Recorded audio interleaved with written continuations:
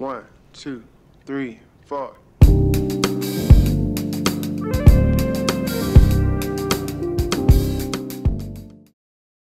All right, and welcome back to It's Not a Sport, Season 3, Episode 8.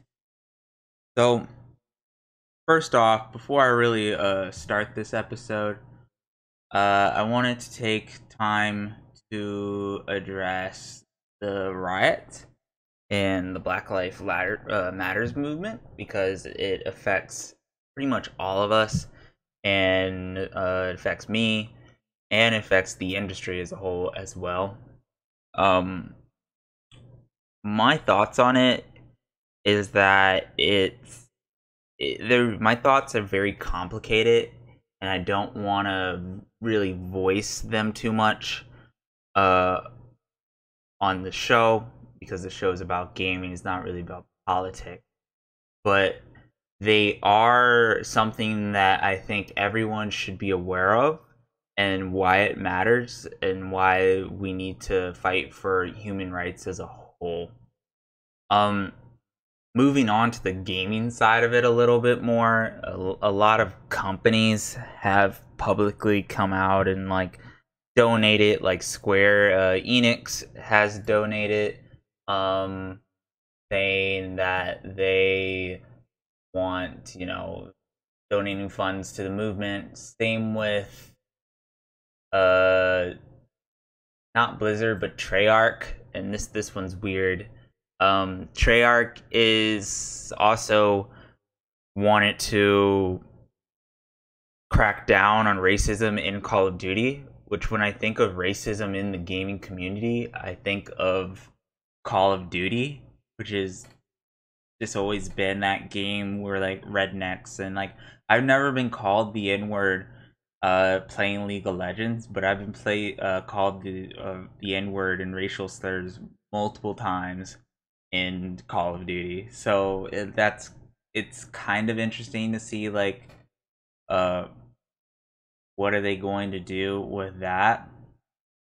Um but it's also uh interesting because generally the industry tries to stay out of politics and things like this.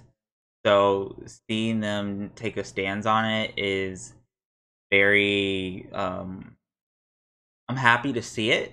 What I really want to see, and I think from the games industry and just the entertainment industry in general, is representation of African Americans or people of color in video games, because there really aren't any.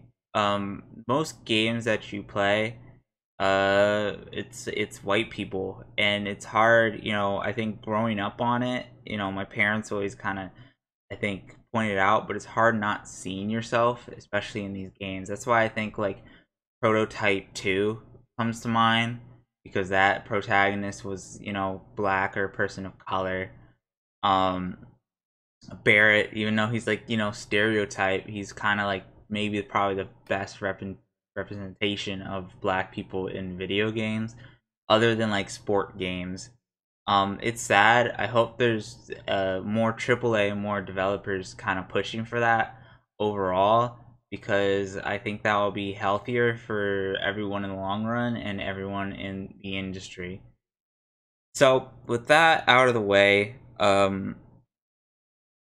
maybe I'll talk about it more on a later stream, but I think it's very complicated, and if I voice my opinion, there's just certain things that I think I only have a certain point of view on that people won't agree with, that are very, very radical. We can leave it at that. So let's get right into the show, into the game. That's what we're all here for. Anyway, so first off, in esports, there isn't any esports. The league is down. I believe the Overwatch League is also down. Everything's down. No one's really playing.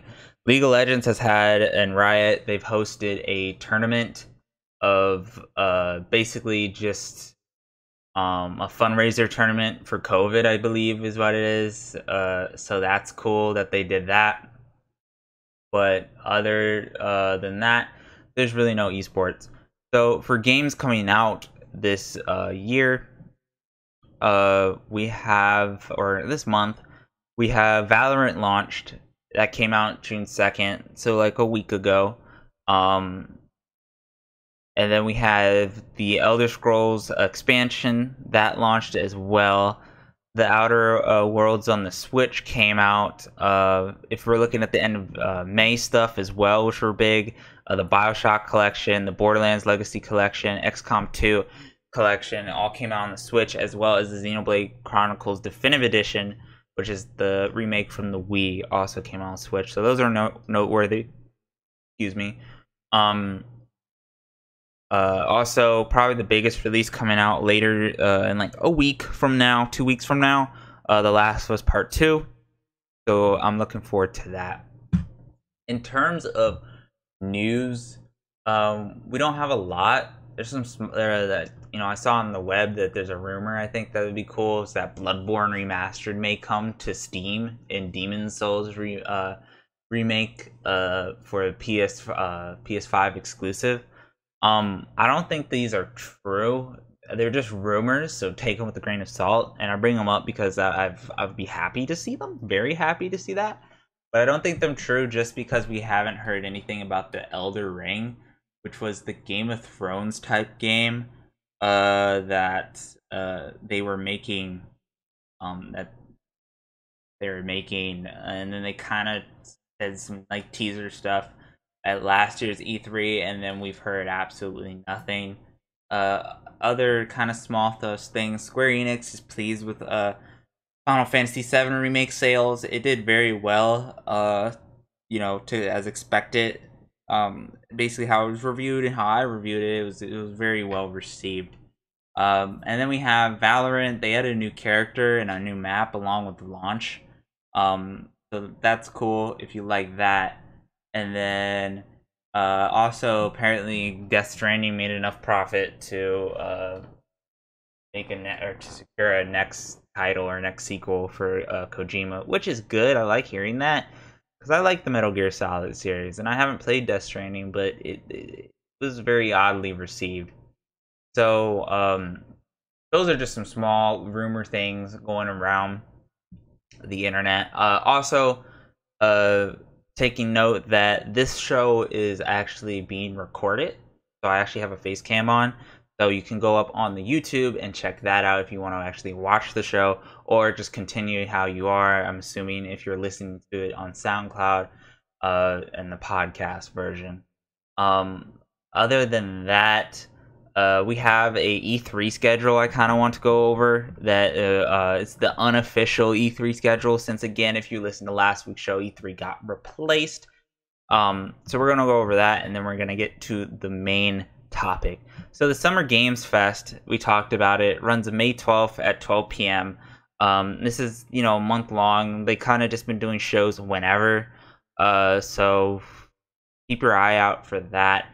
Then we have the Wholesome Direct, and this runs on May 16th, so this already passed. Then we had the Sony PS5 showcase. Now this was supposed to happen last Thursday, but they canceled it, pardon me, because of the riots and the protests. Same reason why I didn't feel like I wanted to do a show last week. So they put it on hold because of those movements currently going on. There has not been an update to when they're gonna do it, but I'm really waiting for this, and I'm really excited for when this is going to happen. Next, June 8th, we have the IGN Expo. I believe that's tomorrow or today at the time, depending on when I upload this show. And that's to be decided. There's no time for that. Then Guerrilla Collective on June 13th at 1 p.m. Eastern. Cool. Then we have the PC Gaming Show on June 6th. Generally June 6th, since these dates would be when E3 is happening, kind of. I think that happened yesterday at the time of recording this at 3 p.m. Eastern time. So I haven't really heard anything about this. but or any news from this, but that happened. And then the Steam Game Festival, or the Steam Summer Sale, I believe it got delayed. It was supposed to happen earlier, but that's running from June 16th to through the 22nd. So get your wallets ready for the Steam Summer Sale. CD Projekt Red, it says Night City Wire. It has a June 15th at a date to be decided. This is also you want to keep your eyes on, just because we will probably get Cyberpunk news. I'm assuming this is where they come out and say the game has been delayed because of world issues. So be prepared for that, because we have had no Cyberpunk news. They haven't talked about whether it's delayed or not, and whether it's still set for September, I believe. So that's something to watch. Also, on June 18th, we have EA Play Live 2020. This is when EA does their shows. I'm probably some Apex news. I know, like, all the Battle Royale seasons just started again. Probably some fucking Sims news. Probably some news about, I don't know, maybe a new Star Wars game. That's what we can really hope for. But that's pretty much it. Then Day of the Devs is June 22nd. Probably just about the small dev indie studios. Sega New Game Plus Expo, June 28th at the 11th. Ubisoft has their show on July 12th. That's really kind of late. That's interesting. And that's probably going to be, showing off the new Assassin's Creed, the new Watch Dogs, and they'll probably give us a Just Dance show as well, like they always do. And then Microsoft had their thing. They have another thing, it looks like, in July.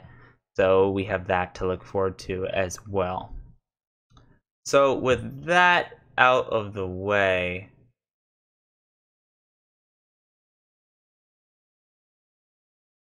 let's get in to our main topic.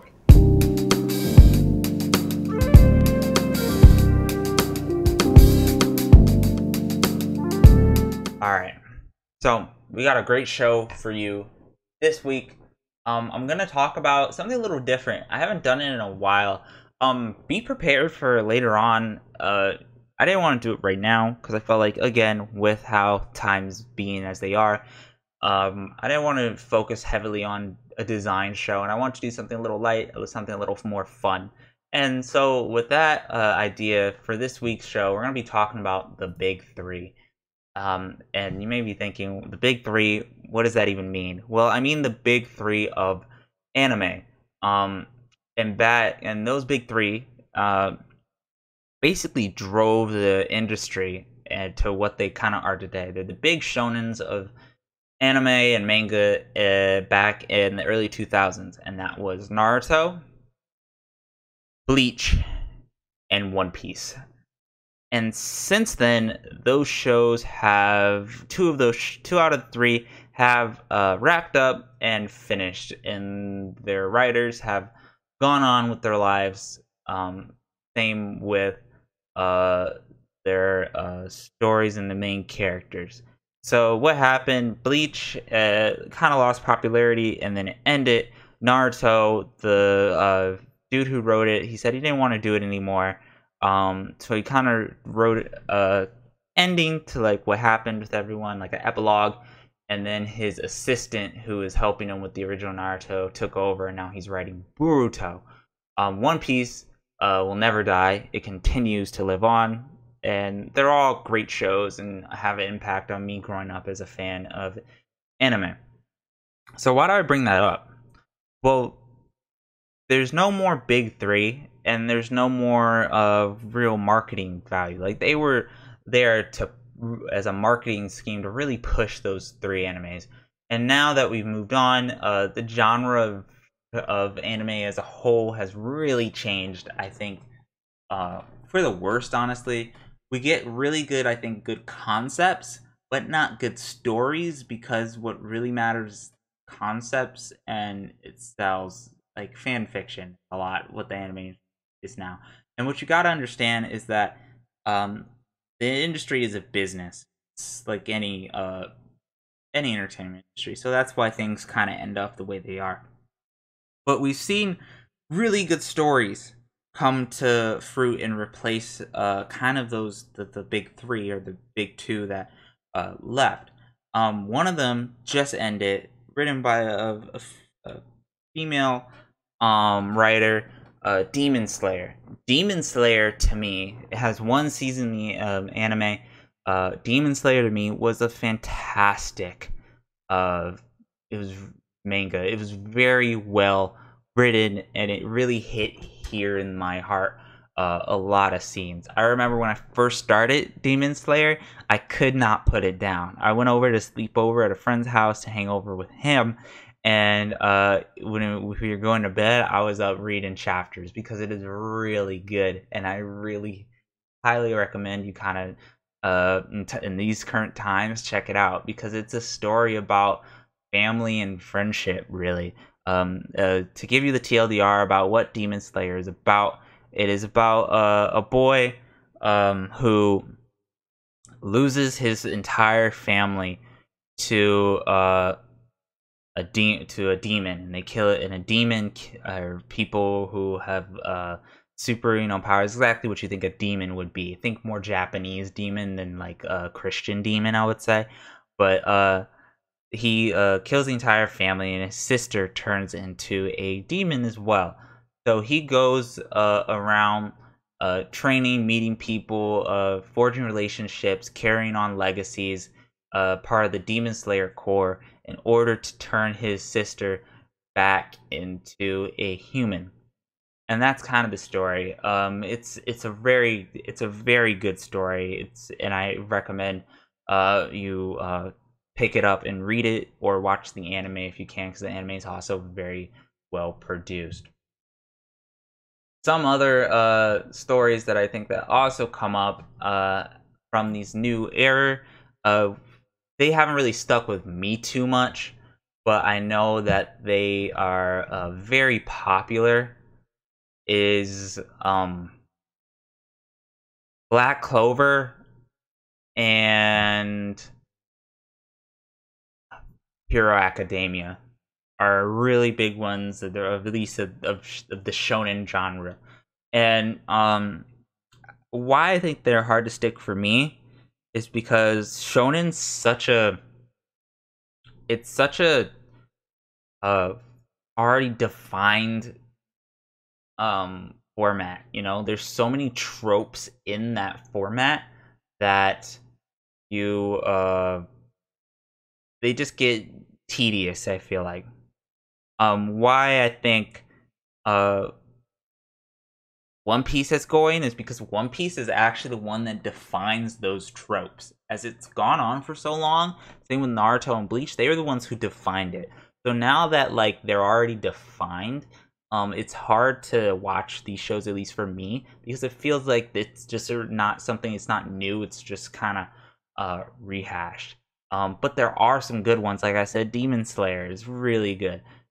Same with The Promised Neverland. I'm still in the current phases of reading it, but it's still like a very a story about family in heart, and a journey and a struggle of these characters, having to survive in a cruel world.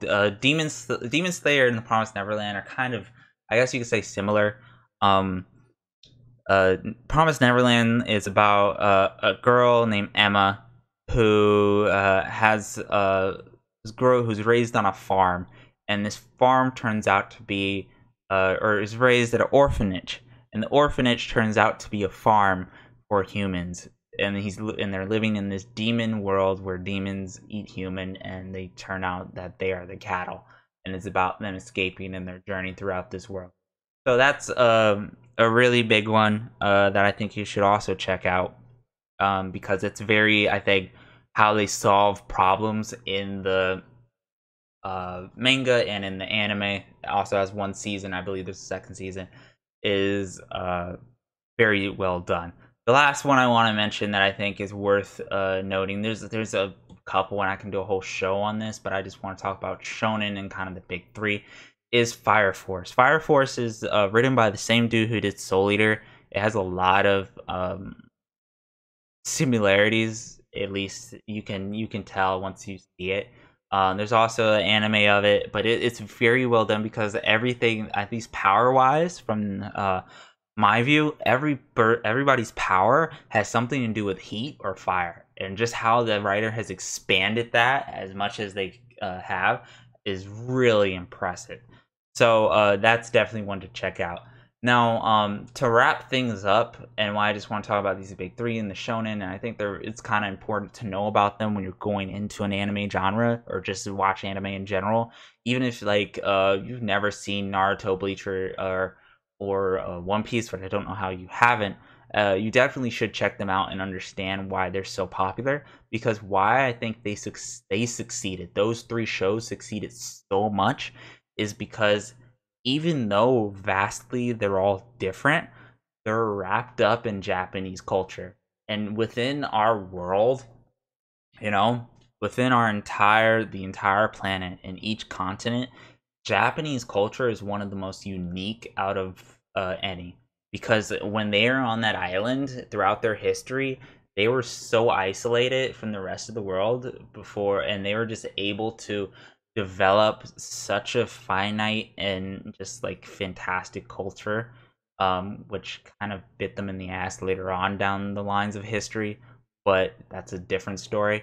But that's why I think that these big three are so well developed, because Naruto, if you look at Naruto, you may not know it, but a lot of those moves that they like the Sharingan moves that the writer wrote are named after Shinto gods like Susanoo and Anmatsu, and that's also there in Soul Eater, or not Soul Eater, pardon me, Fire Force as well, where the big engine is called Anamatsu. I may be butchering that, but that's the sun god in Shinto mythology.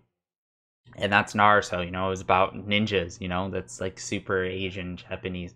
And then Bleach was about Shirigami, which are just Japanese demons essentially. But it was not just that; it was also samurai as well. And then One Piece is a little bit more different. But right now, the current arc is in an island that is kind of based off of Japan, and the artistic style of it is very impressive. But One Piece has always carry Japanese values and their culture throughout its 20-year lifespan. And it's also interesting because it mixes a lot of other cultures as well compared to the other ones. And that's why I think One Piece was and has been the most successful out of any of them. But that's why I think these mangas are definitely ones to check out. I hope this has just been like a really small show. I'm gonna like right now, I think, definitely in terms of COVID, I'll probably have a show maybe about anime and manga a little bit more in depth later. But I wanted to do something light. I wanted to do something a little bit fun, and I wanted people to enjoy themselves, maybe get inspired to start up a new series, or kind of create their own new series with their own culture, or just protest or do whatever you need to do, because right now it's tough times and I want to do a light show. So I wanted to go over my top mangas of all time because I think they are important, and I think they show the values that I just said, and you should definitely check them out, especially during current times, because I hope they and my show puts a smile on your face before we end. So my top five is Tokyo Ghouls. It is about a boy who is not so sure of himself. He meets a lady. She turns out to be a ghoul. Accidents happen, and he's caught between both worlds, between the ghoul world and the human world. There's two books, or two series, Tokyo Ghouls and then Tokyo Ghouls Re. You can watch the anime as well, but be careful because it does steer off the path at one point before getting back on the correct path. But I recommend you read it. It's a very good read. Next up is JoJo's Bizarre Adventures. This one's pretty obvious. This one's been going on forever. Again, you can watch the anime up to part 5, which is one of the best parts, and it's best partly it's really well animated. I don't recommend skipping parts, even though you can. I don't recommend it. And it may take a while, and it may get a lot to get used to, but reading it is reading part 5 is probably decent. And then the reason why I really bring it up is after part 6, really, it gets really good. Really, really good. Like, this dude, master of his craft. Um, um, we're in part 8 currently, JoJo Lion, I believe. But part 7 is it's a fantastic part. Same with 8, and then 6. 6 gets a bad rep, but if you understand why he did the ending that he did, it is very good. So check out JoJo. Next up, talked about it before, Naruto. Naruto grew up with me. I love Naruto. You know, I used to watch it every night, really late at night. It's a long show. There's a lot of episodes, and or you can just read it. But Naruto has a place in, I think, everyone's heart, and it's a defining anime and manga and why things are the way they are today. At least in the shonen genre. So check Naruto out.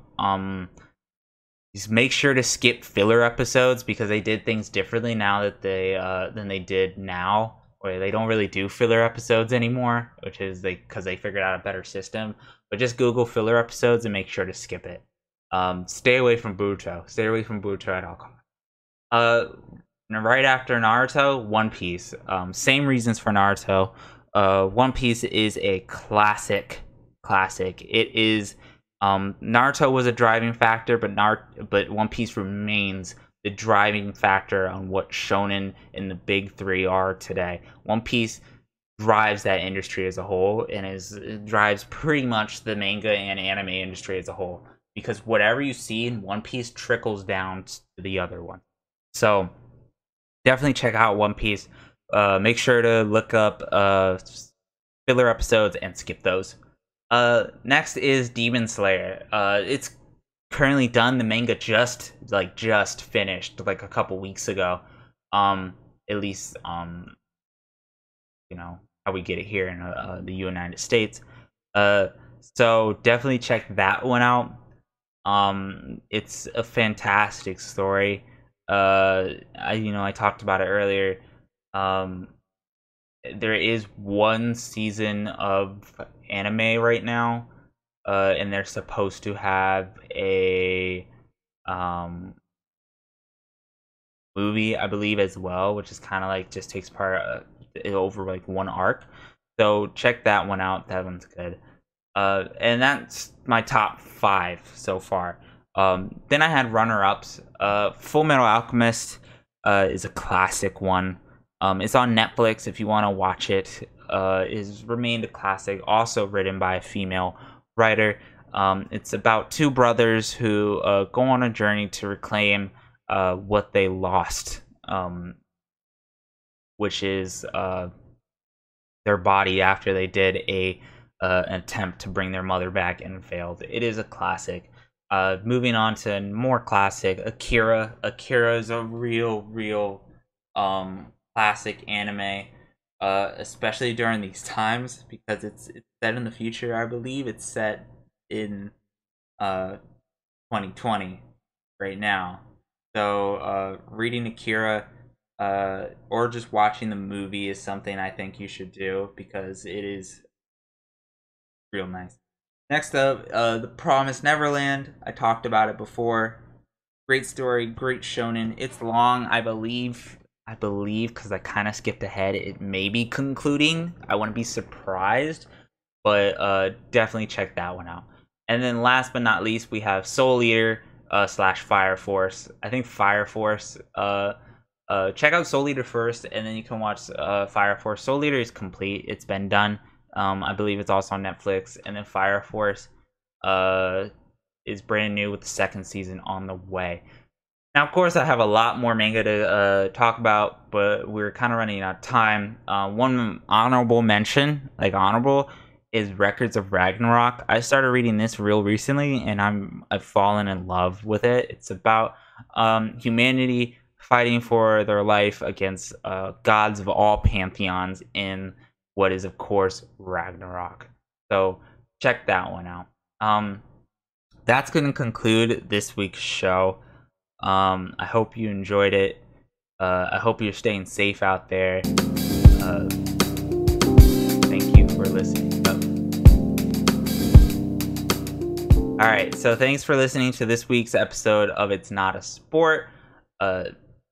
Make sure to check us all out on our SoundCloud. That's where we upload our podcast each week, and then we have our videos up on YouTube, and that's where all of our past seasons are as well.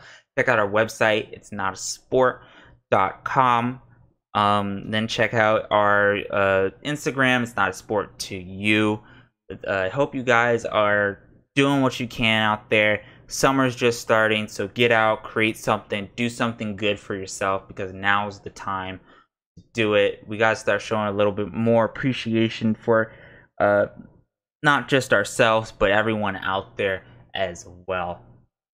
This has been your host, Salty Waffles, signing off, and I hope you guys are having